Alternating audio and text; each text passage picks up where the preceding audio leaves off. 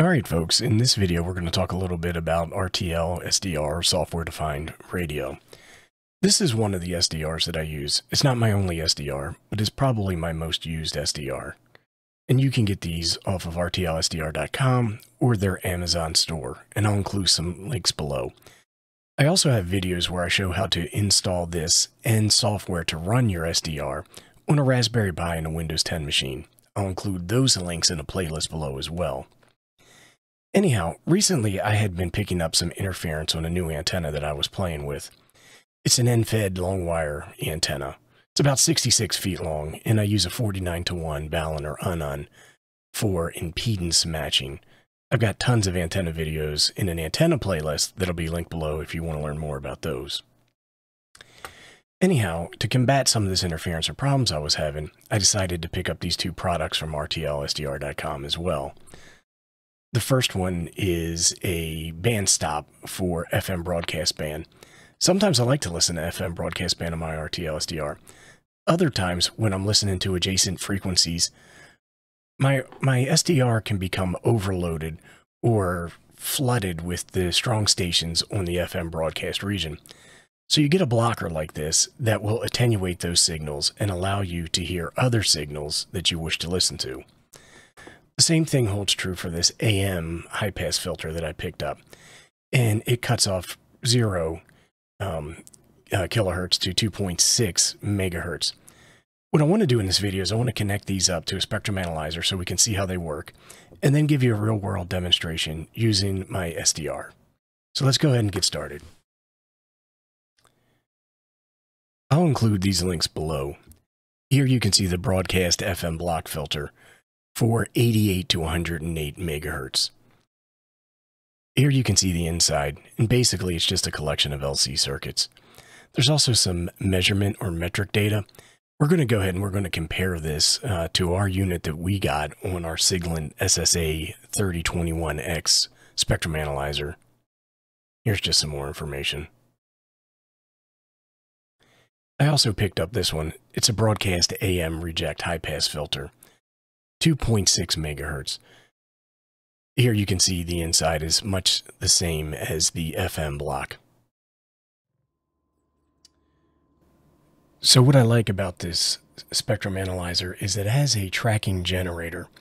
And what that allows me to do is to emit a signal in concert or series with the sweep that is performed on the RF input.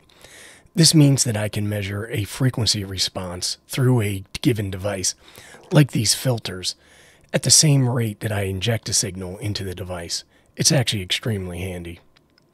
So I'm just going to go ahead and I'm going to wire up the AM high-pass filter. I'm going to turn on the tracking generator, and then I'm going to set a frequency span.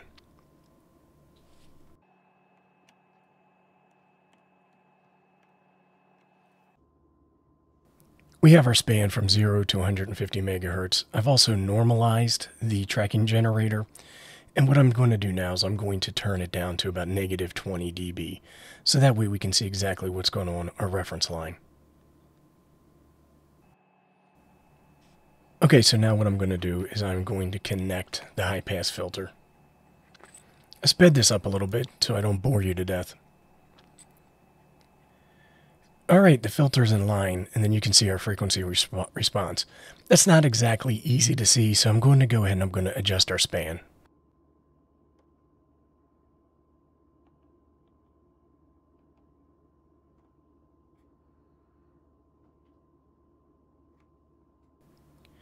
So now you can see that everything below 2.6 is attenuated below 40 dB. And what that should do is that should stop any AM stations from interfering with any other frequencies or signals that I'm trying to listen to. So it's pretty handy. I've turned on a marker, and you typically put a marker at about negative 3 dB from your reference line, and that's considered your roll-off.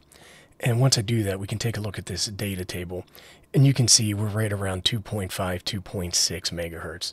So it looks like the device is working as expected.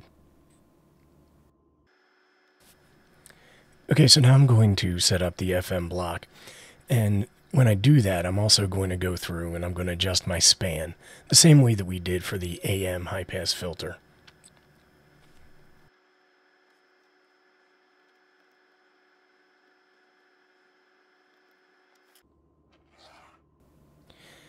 And then you can see that the range of spectrum for FM broadcast station is attenuated below 40 dB. So again, the device is working as expected. Let's go ahead and throw a couple of markers on here, and then we can compare our readings with that were published on the Amazon site.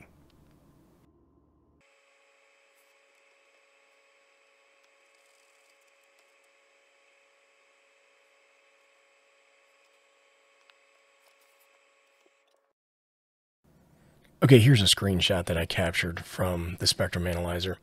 And you can see marker 1 at around 76.26 megahertz, and then marker 2 is at 125.09 megahertz. And that's about where we have our 3 dB roll-off that we spoke about earlier. Let's go ahead and take a look and compare this to what is on the Amazon site.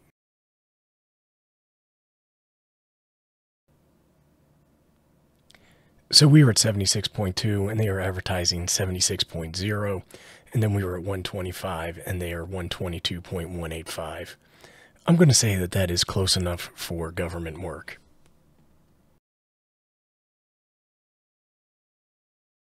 So here we are in SDR Sharp, and what I'm going to do is allow you to hear what I'm hearing, and it is a harmonic or an overload of an AM station on the CB band. It shouldn't be there, and that's what alerted me that I potentially had a problem. Let's go ahead and give it a listen. $9 with a full 1-year manufacturer's warranty and a 30-day... I'm also having the exact same problem in the 10-meter band. Let's go ahead and take a listen there, and you'll hear another AM station.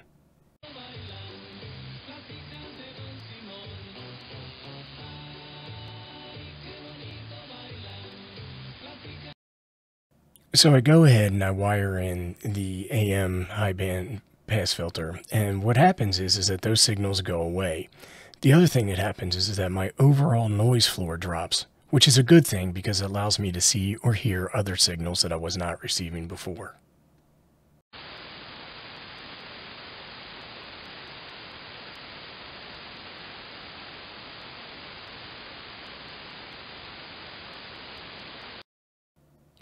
So if you're having similar problems with any kind of front-end overloading or problems with your signal, I'd suggest go ahead and trying some of these out and seeing if it helps you. Anyhow, that's going to take us to the end of our video. I really want to thank everybody for watching. I greatly appreciate it. If you have any questions, comments, suggestions, or recommendations, go ahead and post them below and I'll do my best to respond. Thanks again, everybody.